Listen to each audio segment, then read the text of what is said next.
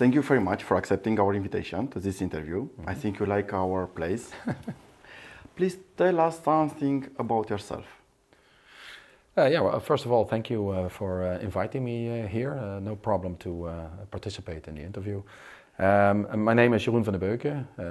I'm from the Netherlands, so I'm a Dutchie. I work in a group of regenerative biomaterials, named regenerative biomaterials, and we focus in that group on biomaterials, so that means materials, but also the biology. And with my background as a medical biologist, I focus more on the biology. So you're coming from medicine part, not from the physician part or material part? From biology part. Or biology part. From biology part, yes. And in my job, I consider it my responsibility to look at the interaction between biomaterials and the living surroundings. So in our case, we focus mostly on bone regeneration. So I think it's very important and it's extremely interesting to see how you can use materials to stimulate bone formation and also bone regeneration. Okay, why you want to be a scientist? Why I want to be in science, yeah. Because I'm curious and I want to know how things work. I like to play with my hands, play in the lab, although I do that less and less, but I like to do that. And if you look at the composition of our group, it also works in that way. So we have material scientists, of course, but also chemists that create materials from ions or from base materials. We have engineers that develop systems and composite materials. We have a biologist like me, and we have, of course, also clinicians. So the entire set makes also that you can play at every level. And I think that's a very nice thing to see in the laboratory. You have a very nice toys. As much as yeah, I like the toys. Yes. You like the toys. But I also like the interaction with the people. Yeah? Okay, why IWMP Bucharest, Romania? Well, I was invited some time ago, just before COVID, by George. And everything was arranged, if I'm correct, and then the pandemic made it impossible to proceed with the event. So everything was cancelled, and now George invited me again, and of course I'm extremely interested to see also some of the surroundings of Bucharest, and I've never been to Romania, so it's the first time in Romania. Yeah, and what I also like is to go across the disciplines. So I know it's more or less a hardcore material science event.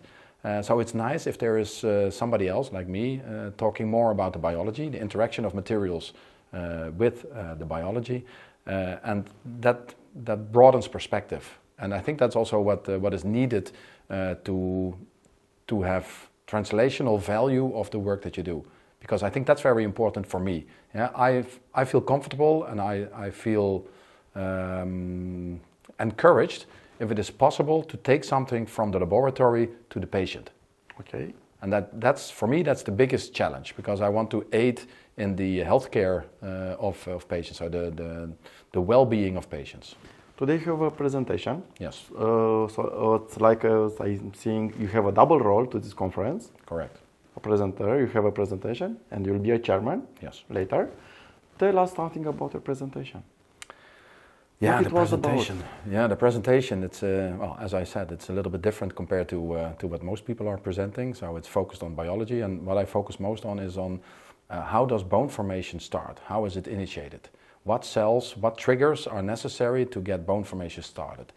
And with the data that we have from the research, also the publications, of course, resulting from that, we show a controversy. So we show that it's not the stem cells that go into osteogenic differentiation and form the osteoblasts that are the bone forming cells. It actually seems to be like the case that the osteoclasts, which are known as the bone resorbing cells, that those are the cellular trigger to induce bone formation. So these cells do not induce bone or do not form bone themselves, but they induce a cascade of events which we do not know fully. We don't understand to the entirety of it, but it seems to be that the osteoclasts induce the start of a cascade of events that leads to bone formation. Even in an environment where there normally is no bone available. So that's, as we call it, ectopic sites. So either underneath the skin or in the muscle. Okay, it's a very interesting subject. Yes. So a lot of people are very interested about your presentation. Hopefully. Congratulations about that. Thank you. Another question. I'm interested how you managed to get funding in your country for a project. How easy is today to get funding today and compared to, let's say, 5-10 years ago? It's getting more complicated. That's a fact. Why? But that's also because there are more people applying for funding, and because I think the total amount of funding is decreasing. So the money that is available for funding is decreasing.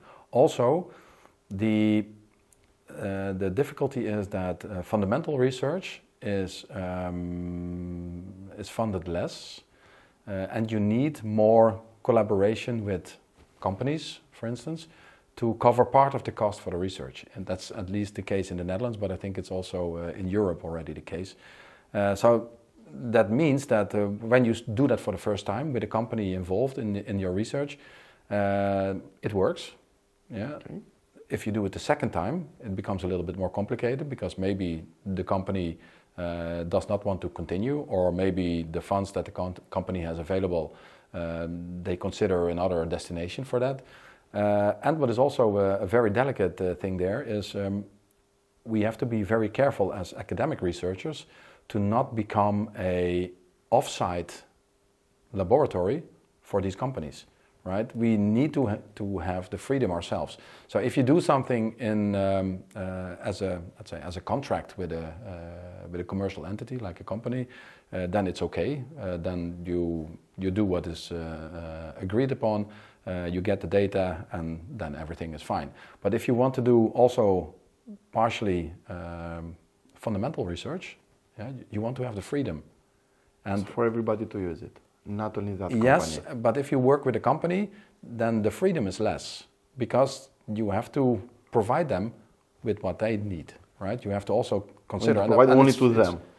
Yeah, well, it's fair, of course. If they provide money for research, then you have to deliver. But it's also decreasing the freedom that you have as an academic researcher. Do you think an issue is that the funding is addressable for all European Union, not for some countries or locally? I think the biggest differences in research and the cost for research is also related to the cost for the researchers themselves. So if you look at research in the Netherlands, it's mostly done by PhD students. But the PhD track is considered a job. For so many years ago, the PhD track was considered a training. The difference is that the job should be paid, and that the training can be paid less or not? Can be paid less, can be covered with a fee. That's different. If you look at funding in the Netherlands, I think at this moment around 85% of the total sum needs to be available for salaries. Okay. And that's too much. And we cannot, in that sense, we cannot compete with countries where labor is cheap. We cannot compete with countries where, for instance, where research, PhD research, is seen as a training, like in the US, like in China, like in India. Like in Brazil, everything is different there. That's outside of Europe. That's because outside of Europe, everywhere is the same. No, it's not everywhere the same, because different countries have different levels of salaries, and that also makes it difficult if you would go for a consortium application in the European Union. Then the low salary countries, with the same amount of money, they can do more than the high salary countries. You said something about PhD students. Correct. You are using PhD students. Correct. How you manage to attract young researchers? How you manage to keep it to work with you for long term? First of all, I don't use PhD students. I work with. That's something different. Okay. I think the very important difference. What I like is to build a team.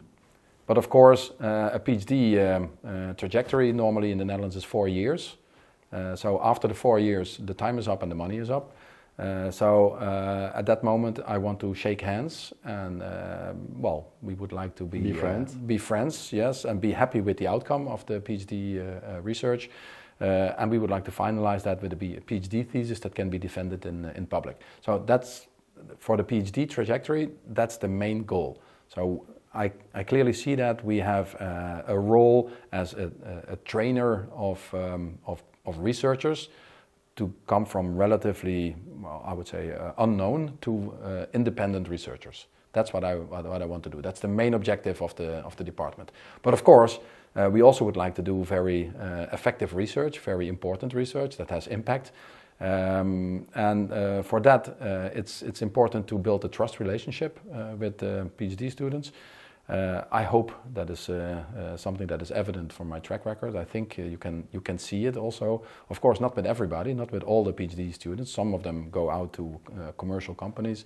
Others go to kind of policy jobs, policy makers. But those that stay within research, I'm still in contact with them. And if they are, mostly are also in other countries, even abroad, so outside Europe.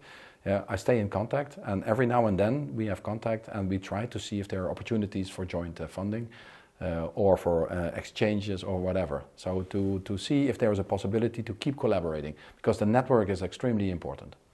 Okay, you said we're discussing about young researcher. Yes. Between young researcher and not even researcher, for young people, they are using AI. Correct. How do you see it in writing articles, writing papers on science? Yeah, that will become more difficult, of course. In general, use it? Do you try it? Yes, of course. And? Everybody does. Not everybody. Not everybody. Not everybody says. Well, then hopefully I'm still young enough to still to use it. Yeah. You are. Let me say and congratulate you. Johan was the first one who said yes.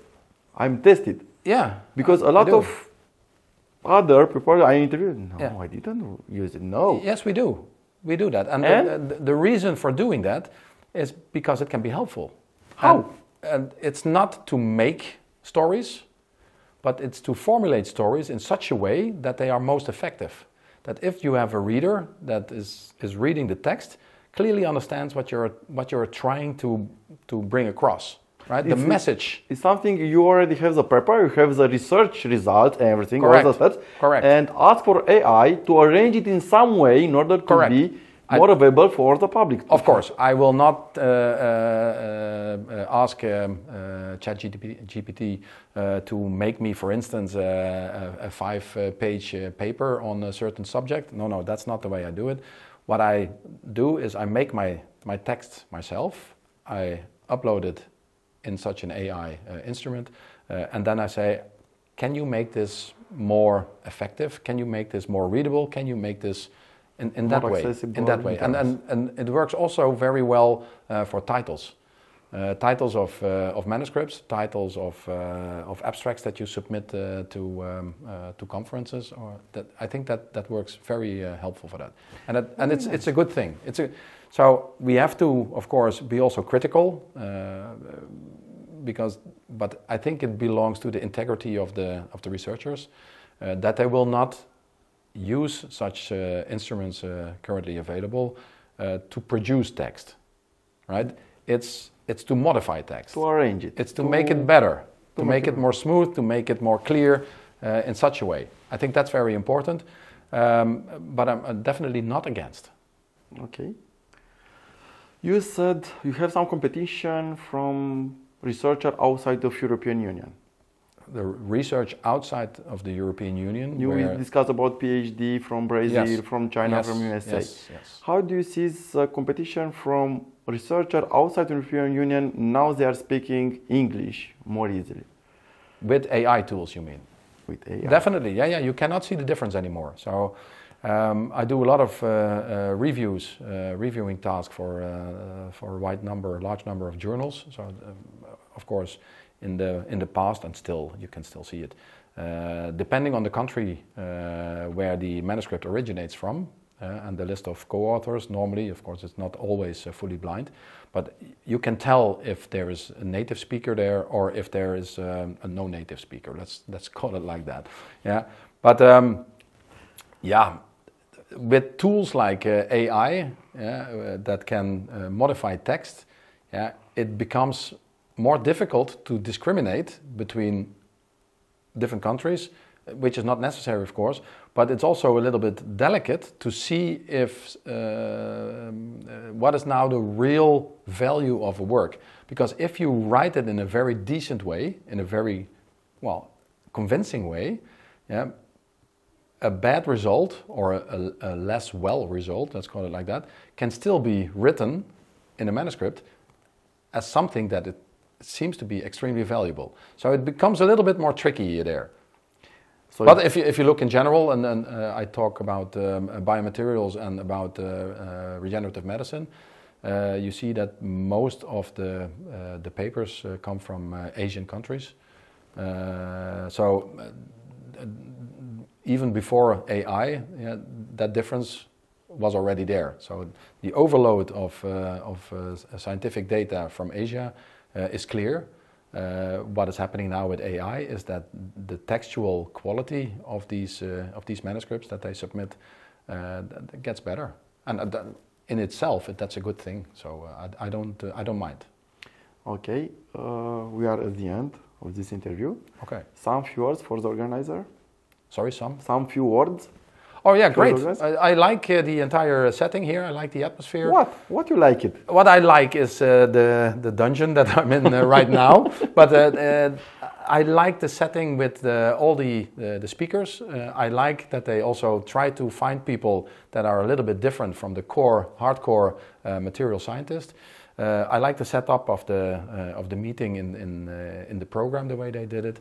And of course, I also like to see something of the world. Even though Bucharest is, let's say, a little bit more than 2 hours by plane from where I live, I've never been here, and I'd like to see new places. So having the opportunity to discuss with other people, to see if there are opportunities to collaborate, and also see something in different countries, how it works, and also cultural aspects there, I think that's a lovely combination. Thank you very much. Yes, you're welcome.